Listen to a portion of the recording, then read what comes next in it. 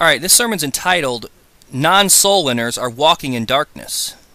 I'd like to open up with prayer, and then with a few verses. Alright, dear God, thank you for giving us your word. Thank you for allowing us to see what your word says on this very subject. Bless the listeners, I ask all this in Jesus' name, amen. Now, I'm going to go over the gospel real quick, because I need to do this, because there are lots of lost people that come. There's just lots of lost people out there, period. There are people out there that have added something to faith in Christ, and there are people out there that have not believed on Christ for the real, offer of eternal life as a gift. So I'm just going to go over the gospel real clear, make it very simple, and I'm going to cover a few of the very important aspects of the gospel. Number one, the gospel is the good news that God has sent his Son out of love. He loves the whole world. He sent his Son, Jesus Christ, to die on the cross for our sins. Now, Jesus Christ was sinless. He had no sin. He committed no sin. He couldn't even sin. Okay, not in word, thought, and deed. Now, we're sinners. And sin is not just what people, think it is. Sin goes a lot deeper than what most people think it is. Like for instance, oversleeping can be a sin. Overeating can be a sin. Being messy, being sloppy, having poor hygiene, misspelling a word, all these things. Sin just means to miss the mark. And yeah, there are big, gigantic sins out there. Covetousness, idolatry, drunkenness, lust, fornication, all those things are sin. Lying, cheating, pride, it's all sin. But see, Jesus Christ came to die for all of our sins. And that's why he cleanses us from all sin, it says in 1 John 1:7. We're going to look at that in a minute. He was buried, and then he rose again. Now, you can look at it like this. He buried our sins with him. Our sins went into the grave with him, and you know what? They're not coming back.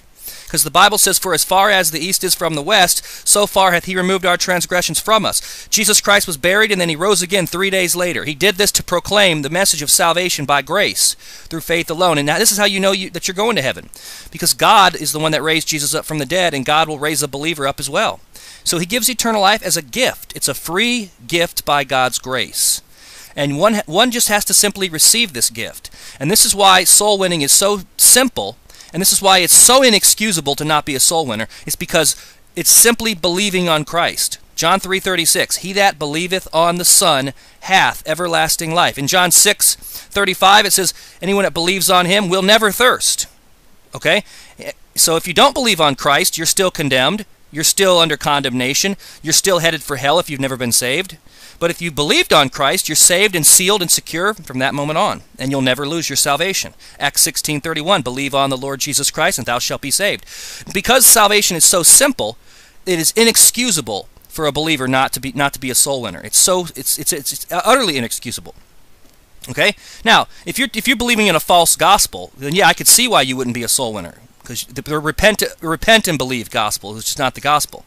Repentance simply means turn from the idol, turn from the religion, turn from dead works, turn from nothing, turn from unbelief, turn from atheism, turn from Islam, turn from Calvinism, turn from Arminianism, turn from lordship, turn from all these false ways of salvation, and then believe on Christ. You turn, it's repent and believe the gospel. It's nothing to do with works, okay? But you know what? You can just leave the word repent out, because it's not mentioned in the book of John anywhere.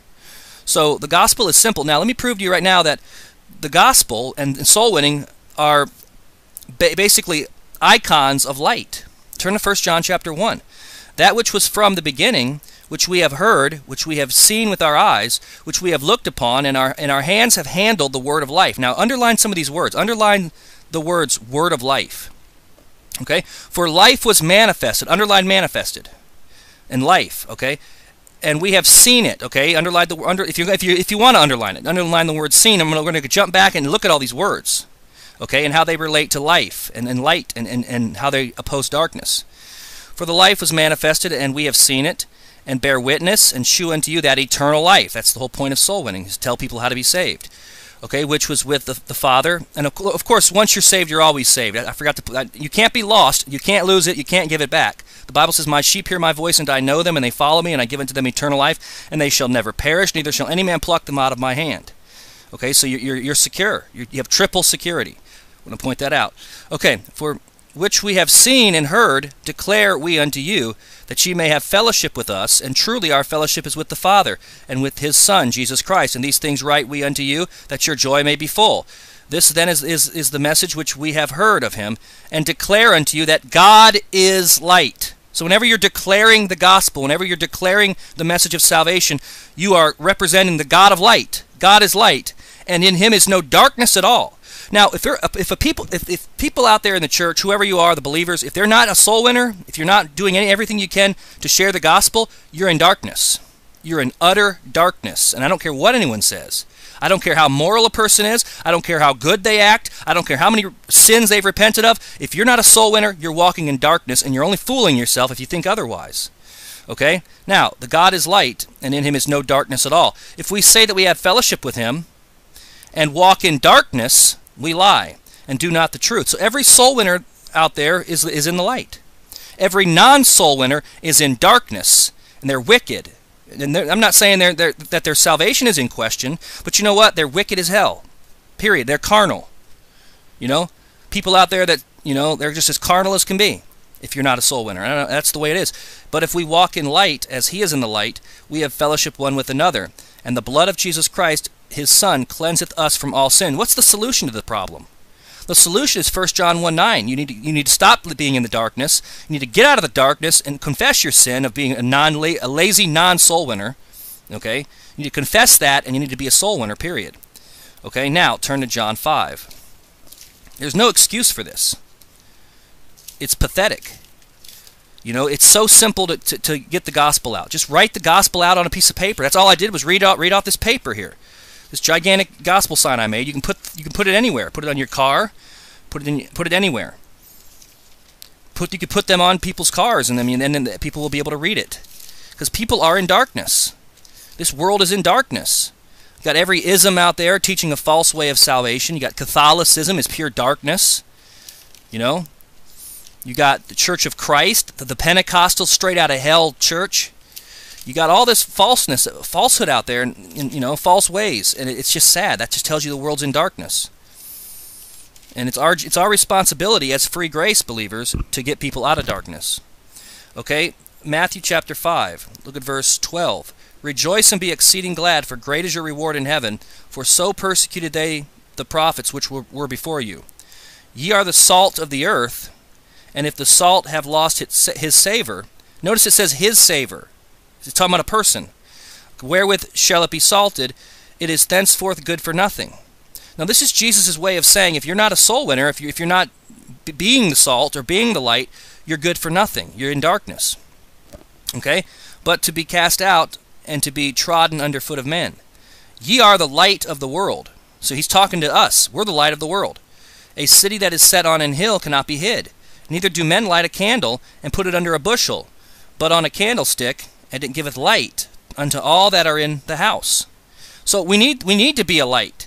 We need to be witnesses. We need to go out there to the world and preach the gospel to every creature. Okay? Now it says, let your light so shine before men. So let it shine before people. Okay?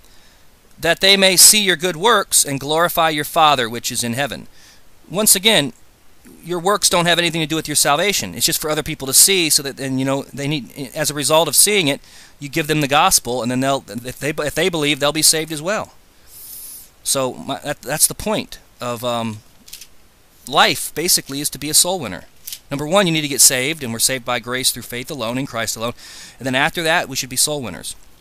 And the world is not in the light. If they're not walking in the light or walking after the light, if they're not soul winning. Period. Now turn to 1 John chapter 2. 1 John chapter 2, it talks about this. Look at verse 14. I have written unto you, fathers, because ye have known him that is from the beginning. I have written unto you, young men, because ye are strong, and the word of God abideth in you, and ye have overcome the wicked one.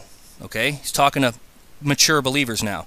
Love not the world, neither the things that are in the world. If any man love the world, the love of the Father is not in him. For all that is in the world, the lust of the flesh, and the lust of the eyes, and the pride of life, is not of the Father, but is of the world. And the world passeth away, and the lust thereof. But he that doeth the will of God abideth forever. You know, what's the will of God? It's to believe on Christ. You're going to abide forever. So what he's saying is that don't be in the world. Be apart, away from the world, and be a soul winner. Let your light so shine. And those that are not soul winners are in darkness, no matter what anyone says. I don't care what anyone says. This is the truth. So that's all I have. Dear God, thank you for giving us your word. Thank you for allowing us to see what it says on this very important subject. Bless the listeners. I ask all this in Jesus' name. Amen.